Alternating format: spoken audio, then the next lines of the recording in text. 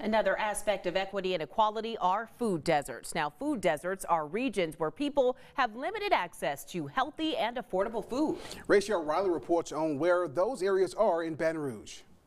Traveling miles and miles on foot, searching for the nearest source of relief. Unlike the Sahara Desert, North Baton Rouge residents are not in search of water, but fresh foods. This is their food desert. Basically, for miles away, there were no supermarkets. Like many, Ella Morgan has to catch a ride with friends or family to get her weekly shopping done. A lot of people in the areas don't have transportation, so they either wait for someone that has transportation to take them to stores, or some areas there may be some local transportation. She's lived in Eden Park since she was a little girl. Her father once owned Morgan's Quality Groceries, one of the few stores in the area. He did fresh vegetables and he grew for himself to sell in the store. It was one of the few establishments open to African Americans in 1946. After a while, her father had to close the shop for health and financial reasons.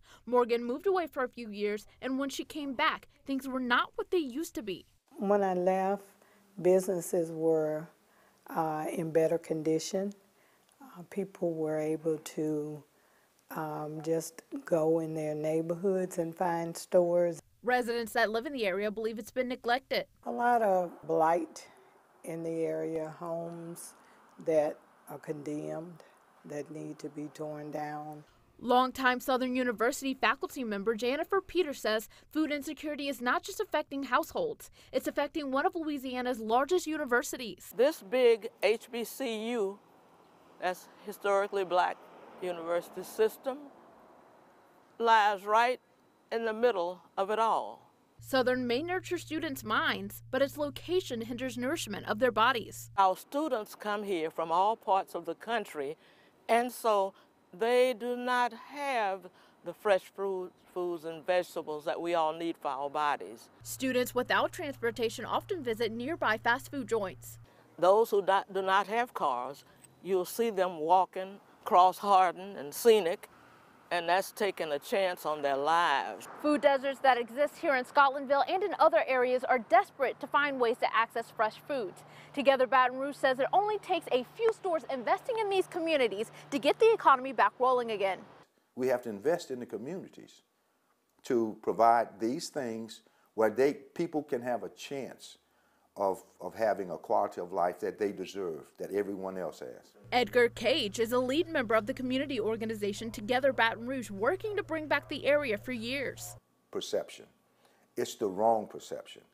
People look at the communities I'm talking about, North Baton Rouge, Eden Park, and because they are communities of color, they already think that, nah, too much crime is there. You know, I can't open a store there because I'd get robbed. Edgar saw how big the need for fresh foods were after a partnership with the Greater Baton Rouge Food Bank in 2014. A trailer with fresh produce made stops across the food desert.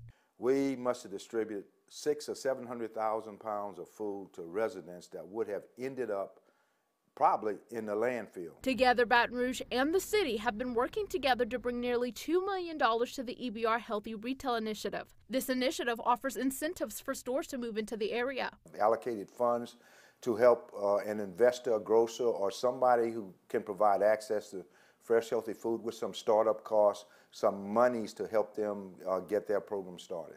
They're also looking to work with local leaders and try to create specialized bus routes directly to grocery stores. When one community suffers, we all suffer, and we can't turn a blind eye when people are suffering. We have an opportunity to make things better. Reporting, I'm Raychelle Riley.